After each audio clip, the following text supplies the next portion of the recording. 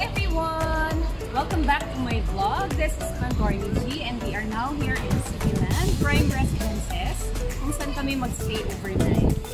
Papasilip po namin ang room namin na gagamitin namin for tonight. Ito po yung building.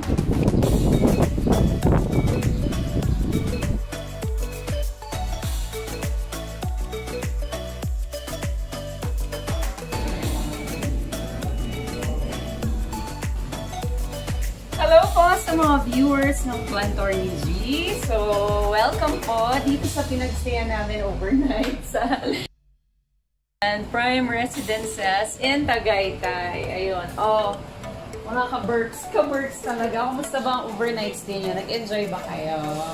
Oh, so, there's CJ. Anim po kami dito. Ang ganda po ng interior niya.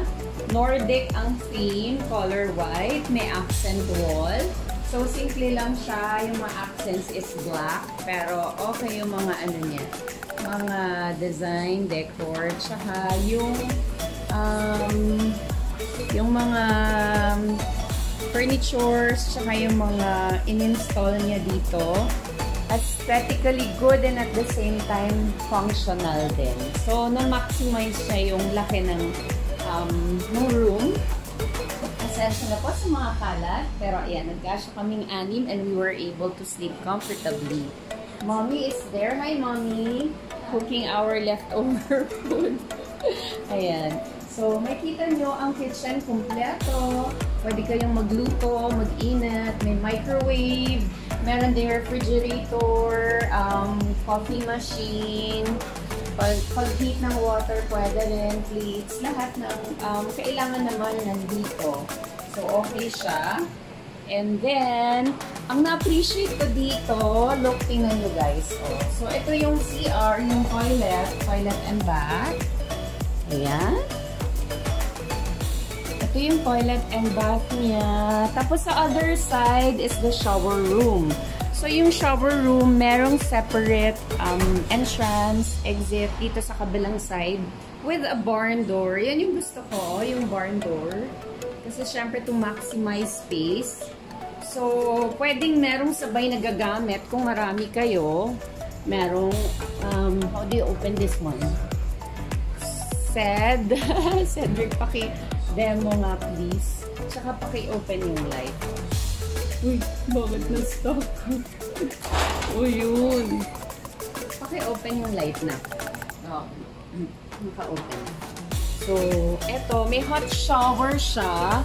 Ayan yung itsura niya. Simple lang, diba? May shower curtain. Kompleto naman with all the shampoo, conditioner, hot shower.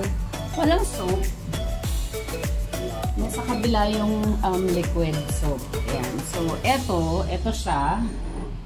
Tapos, may mga foams, of course, para magkasya tayong lahat na matutulog dito. Ganda siya, spacious tingnan. Okay yung mga furnitures all in white. Excuse me. Siyempre, ang parang pang, ano bang tawag doon, Pao? Ang pinaka-fini-feature ng room na ito, aside from being Nordic, is yung PlayStation 4. Yun actually na-appreciate ng kids. Kaya, ano sila, inaantok pa. Yung sa tulog pa kasi late nang natulog because of PS4. So, kung meron kayong mga kasamang kids na gustong mag-PlayStation and mag-Netflix naman yung iba, maganda tong place na to. Medyo pricey lang siya compared sa other rooms kasi nga meron siyang special feature. Tapos yun, they have clean and good smelling towels and blankets, pillows. Kasya naman so far, okay.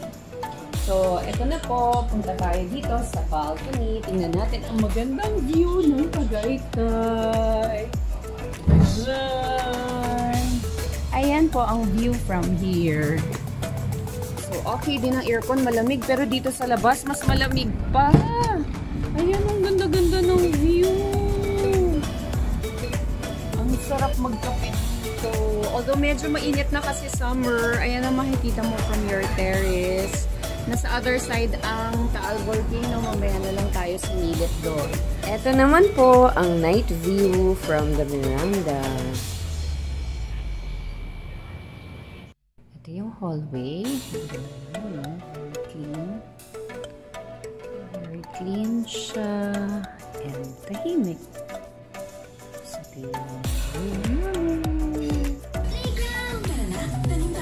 Kain po tayo! Inaalagaan mo ang kapaligiran.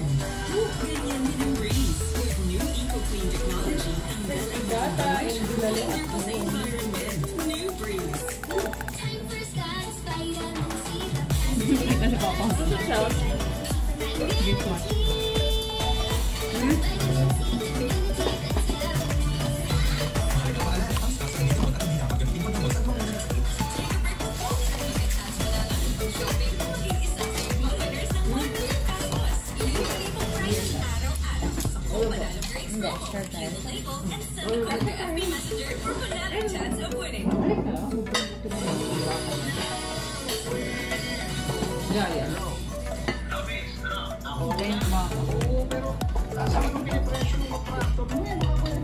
Ano yan? Ba't may salita pero wala?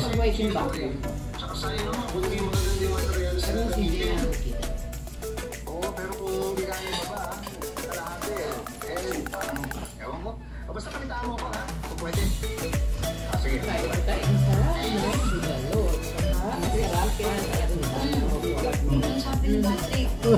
Mas masarap pa nga. Diba? Iniisip ko kung hindi kaya ng iba, gastos Mas malasa. Oh my. Pitoy. Nagkukulipot ka. 990 yun eh. Ito magkano? Ganda naman yung naisip. Magkano siya? Kaya lang, iniisip ko kung yung matira. Ano ba pinili ito? Wala pa makakawin. Sa sinabi mo. Hindi, dalawa yun eh. Saan? Isa lang yun. Hindi, yung una sa family. Yung family. Ano po kami? Yung sabi, may kwarto siya ng ano. Siya nga po. Sino yung pangalawa? Yung una. Yung una din sa Kupana. Isa lang yun, diba? Sino yung pangalawa? Isa lang. Bakit talaga ako ng isa? Siguro. Isa lang naman. Kaya ko itong ginagaungan. Kambo, ito ang ito. Yung ano, basta yung kinausap natin sa parking. Naghanap kami dun sa paligid. Ang ganda pag pure white ang ano? Hirap namin. Tangkuha ka nga ng iba pang bowl. Hugasan mo para mayroon din sila papa.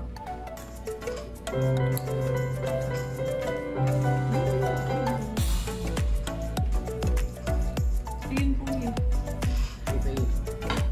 Yung ano, sabaw.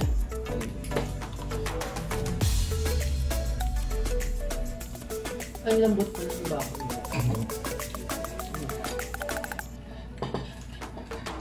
Lambot ng tao. Yung bowl. Ayun.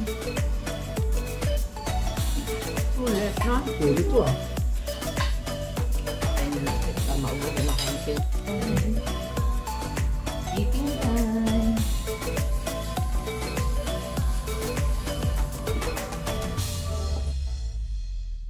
Nag-order po kami ng food sa ground floor. Nagpa-deliver po. Room service, bulalo.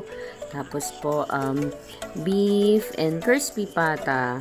Ang hirap na po lumabas pag weekend traffic. Kaya po, room service na lang. Mura and masarap.